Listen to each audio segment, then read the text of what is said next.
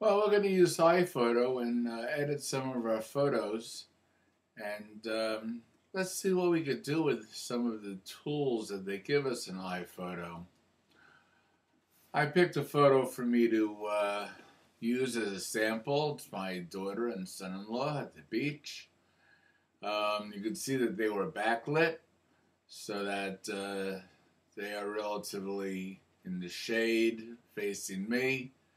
There's some people playing in the back over here. It's a typical beach picture. Let's see what we could do to make it better. So when I opened iPhoto, I took a look at some of the pictures that I had. This is another choice I could have used. This is a picture I used, so I'm bringing it up to the forefront. And I used the edit window. I didn't have to name anybody. I don't think they have names. But this would be Beth, and this would be Corey. Alright? And that's not the purpose of what I came to do. I came to edit the image. And I'm going to start with adjust. Well, for one thing, we're going to start with the edit window. Edit, adjust. And I'm going to change these controls to change the exposure. I'll also change the shadows and bring that around here. I'll change the highlights to put some definition back in the water. I'll probably saturate it a little bit to give it a little more color. When I do that, I should end up. And when I start with adjust, I see that this is a blank area over here. So I'm going to move this over first. And I see that I've improved it already. I'm going to now add some detail into the shadows.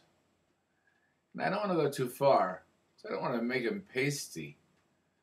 So I just add enough so that I can see them in the shadows.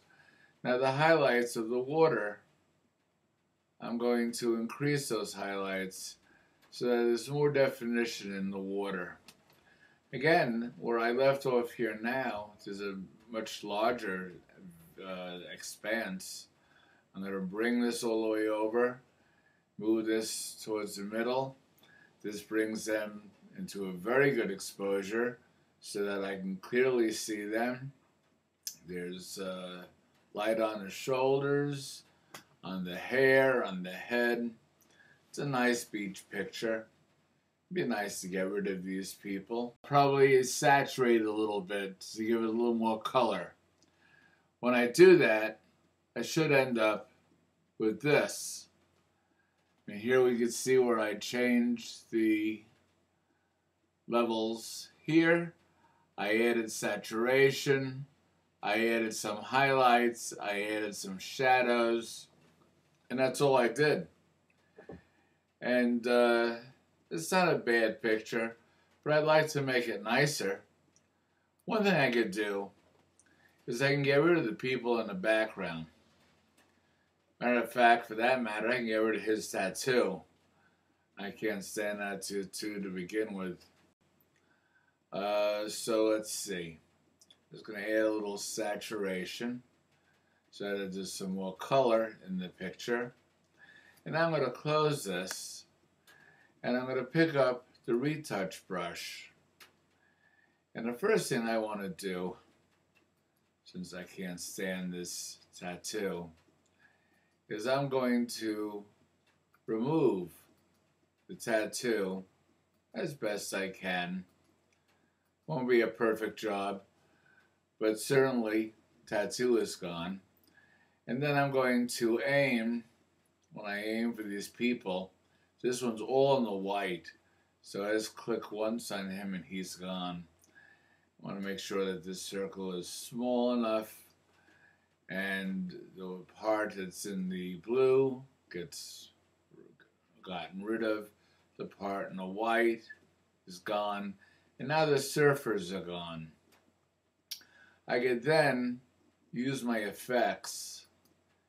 And using the effects, so there's a method to do this, and the method is with one of the brushes. Finally, we can make this picture a lot nicer if we were to just put it into a mat like this. Effects. This allows you to do a million things. You can make them black and white. This is a normal look. You could fade the color. 1, 2, 3, 4, 5, 6. You can see how the color fades away, back to normal. What I chose, one of the things was vignette, which is an option, and that was to bring them within a dark circle.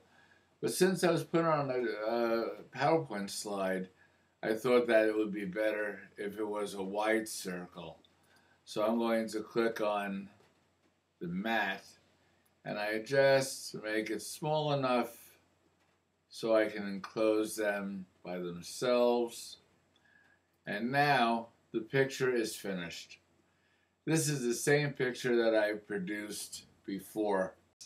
It's a very nice picture now, very beachy, and clearly the subjects stand out.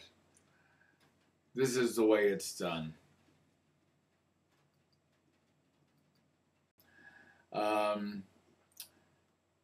And one thing I could do to make it different is make him into Adam and my daughter into Eve. So this is the use of the retouching tools in iPhoto.